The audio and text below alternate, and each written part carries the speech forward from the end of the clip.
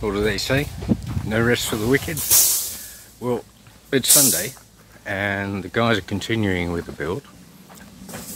The cement poured yesterday, it was troweled in the evening, had a few beers, and then they did another re-trowel because they were waiting for it to drop on moisture level. And yeah, so that was the finish that they wanted. Now, Sunday, and we decided to go ahead with the walls. Well, we're always going to, aren't we? So we're having a delivery on Sunday morning, and they've just dropped off the cement now and some more steel work, so we're moving on.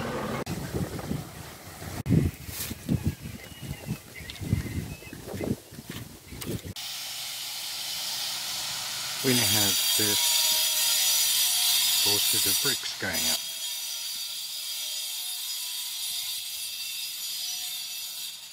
So, it's fast becoming a building of what sort do you reckon it is?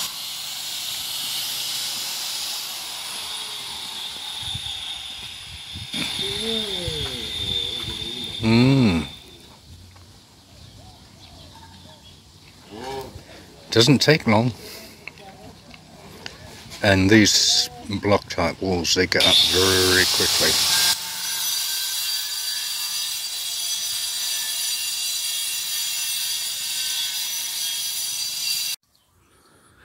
A few more courses up. We've had the door frames come this afternoon. We brought the windows back ourselves yesterday afternoon, but they're getting ready to set that door frame in over there. Actually, they were just measuring it all up, so that's cool. It's going to be concrete lintels above the doorways and above the windows.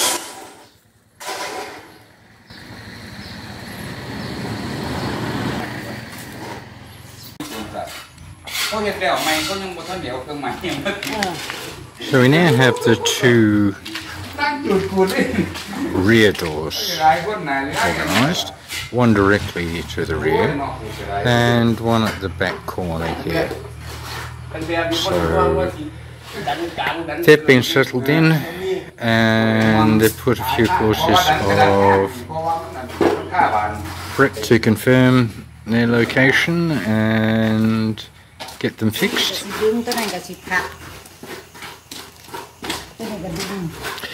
And while all of that's been happening, soil that we stole from Flower Patch 1 to raise up the building to make it higher is now coming back to us.